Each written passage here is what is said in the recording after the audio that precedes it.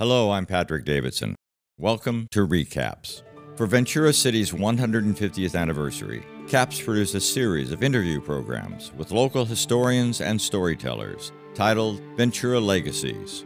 On this edition of ReCAPS, we're sharing another of these engaging personal stories exploring Ventura's fascinating history. This edition of ReCAPS is hosted by Suze Montgomery. Her guests are Millie Schofield and Philip Foster Ranger, sharing personal stories about the Foster family, exploring Ventura's fascinating past. Hi, welcome to Ventura Legacies. It's our project for the 150th birthday of the city of Ventura here at CAPS Media.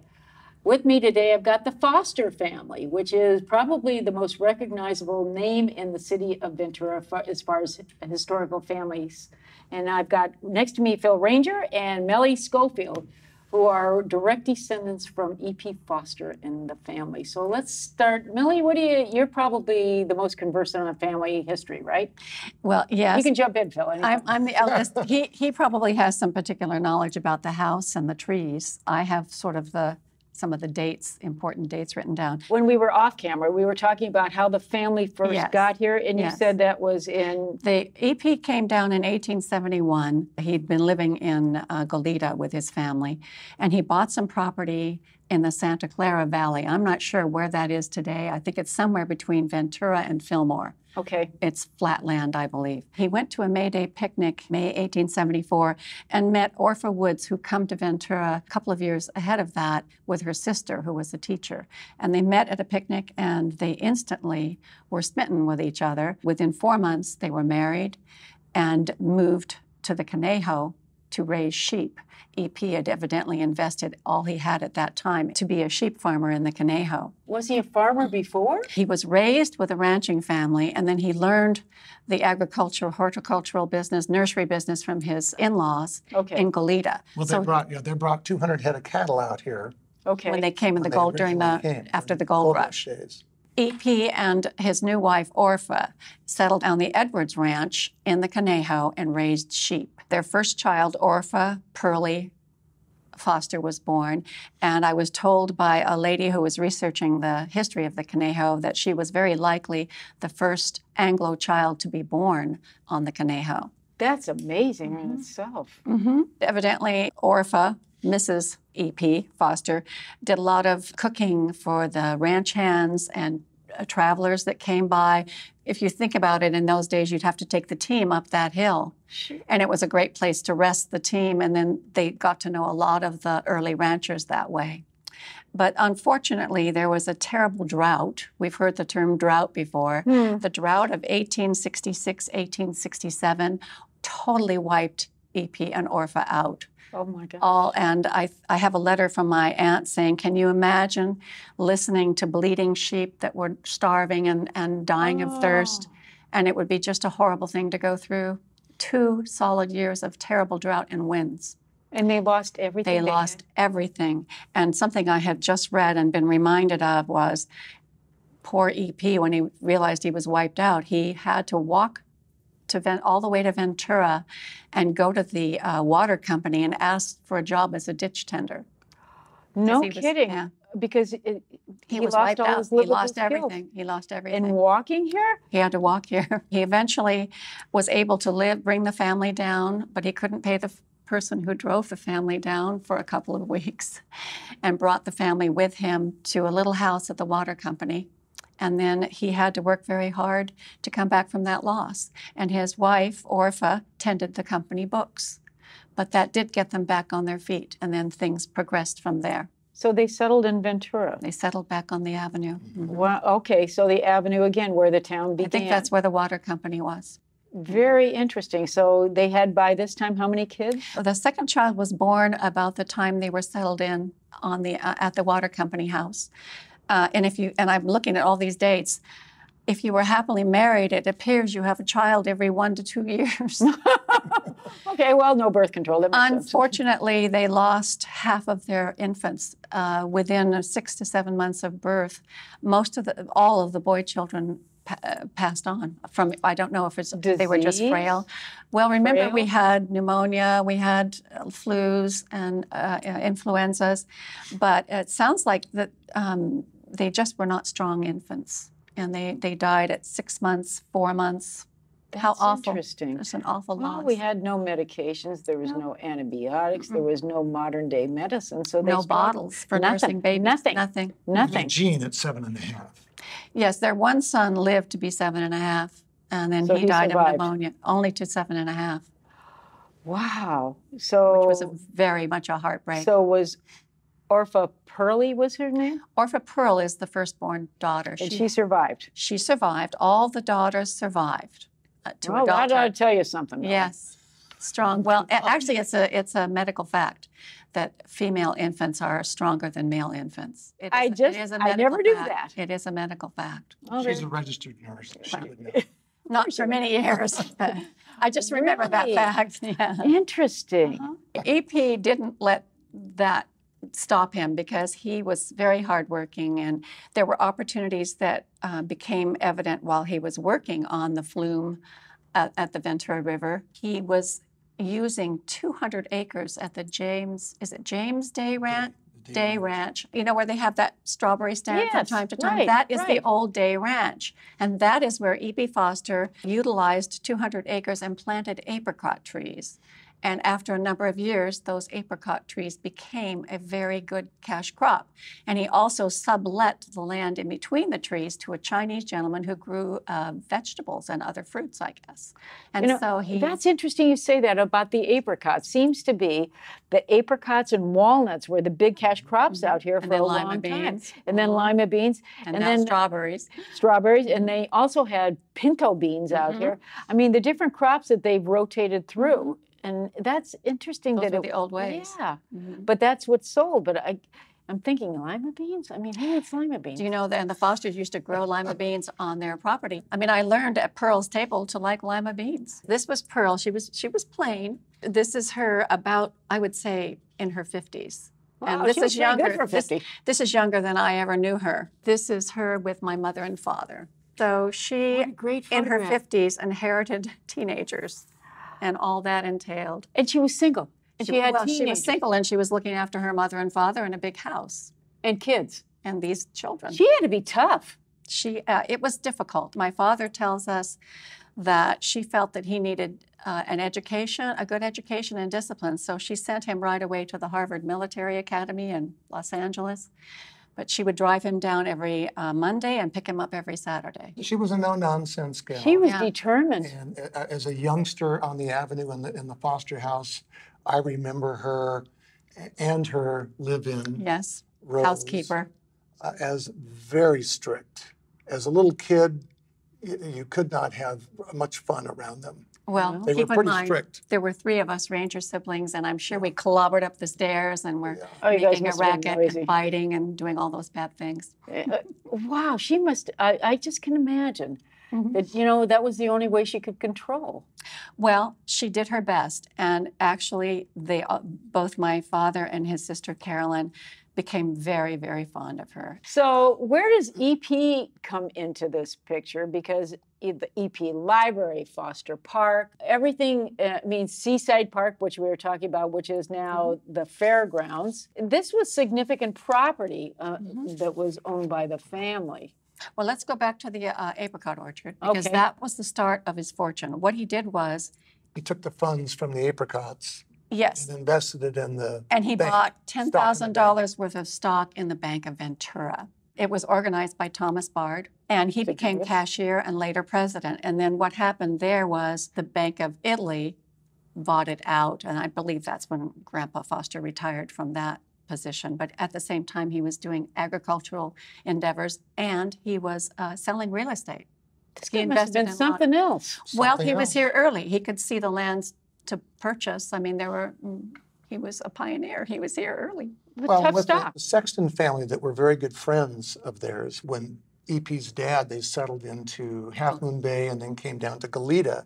They lived next door to the Sextons, who were nurserymen. So he learned all about being a nurseryman and planning. And grafting Propagating and trees. propagating. I read all that. And I was fascinated because he must have had an inquisitive mind. He educated himself. He went to a very small school in Half Moon Bay, 3 pupils. And then after primary education, I believe he did most of his studying and educated himself at night. He was bright and hardworking. Orpha, on the other hand, was very well educated for the times. She had attended college and a commercial school, and I believe she could have been a teacher or a principal. That was very unusual for Very that unusual time. for that day. So they were both very well educated And very- hardworking. And hardworking. I think that's the bottom line, is the hardworking part. So they were very industrious and probably instilled in that into the family. I mean, you got. If you think about it, Aunt Pearl, you'll remember this. We'd come to visit her on Sundays, and she was always knitting or tatting or doing some handiwork. Her hands Never were never still. still. They had all these losses from their family, babies dying, but life hardships. But there were wonderful advantages to being there. The early folks here too. But this is something my brother can speak to. Is if you think about the early days of Ventura, and I've seen this written down, it really was a very barren place. It really is kind of high desert. There were no trees to speak of other than scrub oak, manzanita, mustard. Oh, mustard, yeah. Yeah. So really, there weren't many trees, and that's why trees were very important at the time. They planted trees for shade. Well, shade and to block the wind at the fairgrounds. When he purchased the land at the fairgrounds, he wanted the community to be able to come out and enjoy, especially the young people, to enjoy family. So he planted trees all along the beach. Before the fairgrounds was the fairgrounds, to mitigate the fog. They cut hundreds of trees down when it was the fairgrounds to get rid of them. But he planted all these trees. And I recall in junior high school, at Anacapa Junior High in 8th grade when I started surfing. And we would walk up from California Street surf spot there up to the fairgrounds, and you'd look at Hobo Jungle, which he planted all those trees there. When we walked into Hobo Jungle, just 25, 50 feet off the beach, the water, it was scary and dark. The canopy of trees let very little light through. Really? And that's why it was called Hobo Jungle. And the hobos would come down the line and get off in Ventura, and they'd spend a few days there, and they'd be camping or whatever they do in Hobo Jungle. But it was a fearful place for us young surf rats. He also envisioned the whole chain of the older county parks. And when he and Orpha were taking a picnic to what is now Camp Comfort, when the owner, Mr. K.P. Grant, was logging some of the fine old oak trees there, and he thought that was a travesty because we needed to save trees. So he convinced Mr. Grant to stop logging. He put up $5,000 of his and Orpha's own money, convinced the county to do the same, to buy the land, and that was the first county park, is Camp Comfort. That was a lot of money for those days. It was. It was. That was times fortune. 10. Thinking about when he lost everything and started all over again. This guy's tough. But he did well. And then he gave it all away. And then he gave everything away. He gave all the land to the county. The community became his heirs. And he was also very influenced by reading the Andrew Carnegie book about libraries. That was a pivotal moment. That was his epiphany when he, because Carnegie, that's what he did. He also came up scrappy, also started with nothing. Came back to from dynasty. Nothing. He actually was pretty well-to-do, I believe, in Goleta because he'd bought some land there, came to Ventura and bought some land, so he was not without to start with. It's just that he lost everything in his first big venture as a married man, and that was devastating. That was devastating. Can you imagine how she would feel as well? I'm sure she was frightened. Petrified, and then losing the children. I mean, they had a lot of hardship in their lives. But he pursued and he shouldered on. It's really amazing to me when I think about these early pioneer families like this, like yours and other ones like Dudley's. I mean, they persevered. Why? What drove them to the point of not just throwing their hands in the air and walking away? It's nuts to this. I'm not going to do this. But there's something deep inside that drives them.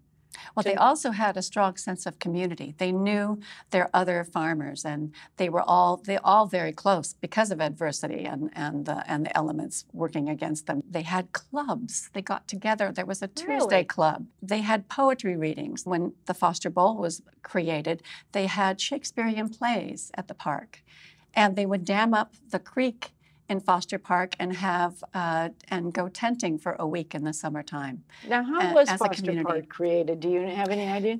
It was created in memory of their son Eugene, whom we spoke of earlier, who Right, did survive to be okay. almost 7. And they were, evidently, from what I read from my aunt letter, they never really recovered from that loss because this is their one boy, and he survived, frail, but he survived until 7 and then had a terrible case of pneumonia and passed away. And it broke their hearts. So that's when they, this is after they had bought helped purchase Camp Comfort. Then in 1910, they envisioned and donated the Eugene C. Foster Memorial Park. There were some other families involved. The EP convinced to donate the land. It's such an unusual place. I mean, I recently went up there and I was just fascinated because it's this granite bowl, and I mean, it's overgrown with weeds and everything, but you could see at one time this was like an amazing place. It's a beautiful spot. I do feel one day when we're more urbanized, even than now, that these old parks will somehow become more precious than they are right now. I think they are. There are like 24 species of birds in the Foster Park area. Really? Where did you both grow up in town? Well, our parents, Lots of places. post World War II, my father came back and didn't have a lot of money. And so I think at one point he was mowing lawns. They had a lot of rental houses until we were about the age of 13. And then they bought the Johnson home at the top of Glen Ellen Drive. And that's when I have the most memories, from the age of 13 to 20. We were in Martha Schreiber's. Yes, they built a house and lost money on it, and so they left that. We went from Upper Glen Ellen to Pomona and Palomares, and then back up to the very dead end of Glen Ellen, and our family was there for 40 years. Yeah. Wow. Right next to John Earl Taft on one side, And the hotels Don used to Woolsey be, and the hotels on the other side. So we had some very wonderful, unique Great wonderful names friends. too. Yeah. Dr. Moore was right. These are all big, recognizable Kicked the names. can all summer long with all the neighborhood kids. Idyllic childhood. It was great. It was idyllic. We had wonderful parents and wonderful extended family. You know, Pearl Foster represented. She always seemed like an elegant, patient, loving woman to me, and she really was more like a grandmother to me. I felt she was like my grandmother. Did she my share foster with you grandmother. stories? She would, from time to time. She would bring things up. She would say, for instance, "Oh, you know, Father gave those trees to the mission," which I didn't remember. You mean those 2 big trees? 2 big star pines. 2 big star pines. He planted those. One of the Padres asked EP, Really? he was walking downtown, and said, "You know, we would like to have some big trees in the garden near the mission." They're beautiful. Well, they're probably 100 and some years old. Oh, yeah, at least. Now, how did the Foster Library come to be? I mean, this is our only library. Well, we have one small one on De Anza. Well, it was City Hall and library simultaneously. Oh, at the same time? Yes. Okay, They purchased, that I did not in know. 1921, EP and Orpha purchased the Shepherd Gardens and built the library City Hall and present it to the city. The Andrew Carnegie book was probably the inspiration of that. The Fosters were always interested in helping children, young people, achieve their potential. The Big Sisters orphanage was right next to their home on the avenue, and they would bring those children in and have picnics and feed them meals and play. They would play on the beautiful grounds of the house. So anyway, in 1921, and EP did a lot of the cement work at the library. He created a bird bath there, and he did a little pond in cement, and he did this at the house too. He loved working with cement. So now, like, for example, when you were talking about the house on the avenue, this is the one that Burned down. Burned down? That was vandalism, if I don't, right? Actually, it turns out, you probably know this better than me, but wasn't there gas left in the pipes? The gas had never been fully shut off. Right, but unfortunately, there had been vagrants in the property for many years. Okay. Understood that they needed a place to Shelter. to shelter. But when the gangs began to go in, and we knew there were gangs because I had photographed the monikers all over the interior of the house. Oh my God. The built-ins, the beautiful, beautiful built-ins and doors and mirrors were blatantly vandalized. It was very sad. And fires had been started on the floor. They start fires on the floor to heat up their drugs or whatever. And so we did the best we could. We tried to warn the school district about it, but unfortunately... We were just the school district owned the property at the time? The school district, the property was given to the school district because EP and ORFA kind of started the school district. That must be another story. Okay, how It did they is. start the school district? EP served on the Ventura High Board, but I think you're talking about the early days on the Avenue. The Avenue School, EP I think they helped build funded to build the first little school there. was the Avenue School. Okay, and then later down the street was Well, E.P. Foster. That was later. That was named in his That was honor. named after him. Okay, but But that looks like it's been there for a while too. It Right. has. But he started the First Avenue School. That was the very first school. And I'm sure he had something to do with the huge ficus that's in the grounds of that school. I'm sure. Yeah, but there's an interesting thing here we should tell you about. Pearl, Orpha Pearl, their firstborn, and who was like our grandmother, decided that she was getting elderly and she hadn't driven for 15 years. And so she decided to try and sell the family home because it was too expensive to live there and too impractical. And she was nothing if not practical. So she put the house on the market and it didn't sell. So she ended up donating it to the school district to take a tax write-off. But at the time she moved out, you'll remember this, we drove up one last time to see the old house. And they were carting away the huge ancient magnolia tree from the wonderful garden. And another big tree, I can't even remember what that was. They uprooted the tree? They did. They took it to Disneyland. How did it get to Disneyland? Disneyland was being built in '55. That's right. So July 17th, we never 1955, figured to be out exact. where our family trees went, but the big trees were carted off, and we saw them being carted off in How did that happen, 1955. the big broker? Well, I'm sure she was looking for ways to make money because remember, And EP, Disneyland bought it? whoever was the landscapers of Disneyland or Disney Park came and were scouting around for mature trees to put around the park. That is really unusual. That's a great factoid. It was a magnificent property. As kids, there were multiple fruit trees of every kind, bamboo forests, 2 big fish ponds. big fish ponds must with have fish. had a It ball. was, as a 2 to 8-year-old, it was It was heaven. unbelievable to run around. It was like a mini California plantation. So it breaks your heart when you see the devastation that happened to Of this course. house. Well, it was a different era, you know. But still, no respect for history or. Oh. We had just started trying to put together a E.P. 501c3. Foster Home Preservation Society, and then that month, the house burned down. But as someone else said, that doesn't mean you can't create You can still a do it. building of honor, some way It to should be a honor them historical there. But society of course, it does belong to the school district. So that's another topic for another day. Let's talk about the fairgrounds. Okay. Because the fairgrounds fascinate me, how that ever, and that's such a amazing piece of property, and it's so valuable, and it's part of the history. And I've looked at all the old, well, there was But fairground it was pictures. given for the good of all, and it was not actually given originally to be the fairgrounds. It was given to be a gateway park, and that's Okay. what was envisioned. Later on in the late 50s, early 60s, the family were convinced to sign a quitclaim so that they could turn it to the state for state building improvements. Now, how did that happen? How were they convinced? We weren't there, so we don't know, but we've heard rumors that there was undue pressure, that there was a lot of pressure. And maybe even money under the table to one relative. That's your but family's I know. inheritance. Well, no. Think of it this way, Susie. It is the people's inheritance. They were originally horseback riding, trails, hiking trails, tennis courts, Racetrack. a racetrack. He was on the fair board, and he loved the fairs. And I have a picture of him in the fair parades. So he's riding a white. He may have one of Mr. Camarillo's. Oh, white that's one of the horses. Camarillo horses. It could be, but It that's sure looks EP. like one, doesn't it? Yeah. Oh, very distinguished. Yes. I love the bowler I think that hat. was probably in his 70s. EP was on the board of the Bard Hospital. There was this group called the Big Sisters. They looked after women, I think, that were in trouble, and the orphanage, and maybe other good deeds. I'm really not clear on the Big Sisters and who they all were. I just know that Orpha and her sisters were a part of the Big Sisters.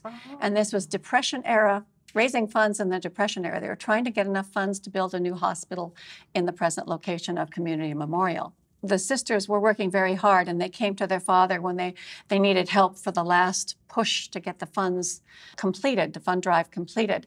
And EP ended up putting in about $50,000 of funds and stocks, which that in today's money, that would be like $650,000, something like that, during the Depression. So they completed their fund drive, and the hospital went forward. And then I think Mother Orpha was on the new hospital board, and Orpha Pearl, I believe, took her place after she got frail. And then after EP died in 1932, they named it Foster Memorial. And here's where I'm so proud of Orpha Pearl. For 50 years, she served on that board. Wow. 25 years as president. And it's only when her hearing was failing that she had to resign as president of the board, but she stayed on until age 95 and then retired. Tough. She was. No wonder you guys She never loved give the up. hospital. And oddly enough, a few years after EP had completed the fund drive, they came back to Mother Orpha and said, we need some more operating funds. And she had to give another $20,000 a few years after that time. So, But you know, the legacy lives on. I mean, Foster is probably the most revered name in this town as far as ancestral history. I mean, it's everywhere. And I mean, you got to be proud when you're driving by. You got to think about this. I mean, you got to stop and think. And I hope you've taught all your kids and pass this knowledge down in this rich fabric of history to the kids so they know who they are. we need to do our oral histories before we toddle on into this more. I think you need to do them. Yeah. Well, you know who had a great idea? Was Sarah Calvin had a great idea. We actually approached Kevin Costner through Tim Hochter. Yeah, Timmy. It was an idea. We wanted to do a documentary of E.P. Foster and Orpha and tell that story, and he would have the wherewithal to really do Yes, it right. he could. Yes, he could. And we don't think it ever got to him, I think. He's a busy man. But I will say, Would have been a great Wow. one. everything EP did, she was a part of. They consulted. They worked together. They were a team. Frequently, people will say EP Foster. Yeah, the pioneer people, was the EP and old, our old people, they all did that. Did they, it wasn't like I was saying to Bob Dudley that was on previously, and he was in his 90s. He says, what happened to people? He goes, what's with these people getting divorced here and there? They're married a couple years, they get divorced. What's with all this? And I sat there and I go, well, it's too easy. Nobody wants to work at it anymore. It's easy to walk away. It's hard to stick it out. A fight is not the end of the world. That just means you got to iron out some stuff and you get it talked out. You move on. You don't get divorced over an empty ashtray or an empty wastebasket. You deal with it. And that's why I think our generation, that's We don't why work hard enough for things. Everything's too easy. we're sticking it out, kid. Hell or high water. We're going to stick it out. And I hope, God, somebody gets that before it's too late. A lot of generation. I don't know. I worry about the millennials. I hope it doesn't take another world war to do that. No, it doesn't look like we're in great shape, but hopefully this situation works out one way or another place. Thanks for being here with us. Gosh, guys, thanks. Thank you. You're welcome. I think maybe we should do something with StoryCorps with you guys. So you're on the list for that one. Come back and join us again. And thanks to CAPS Media TV for doing our Living and our Ventura Legacies.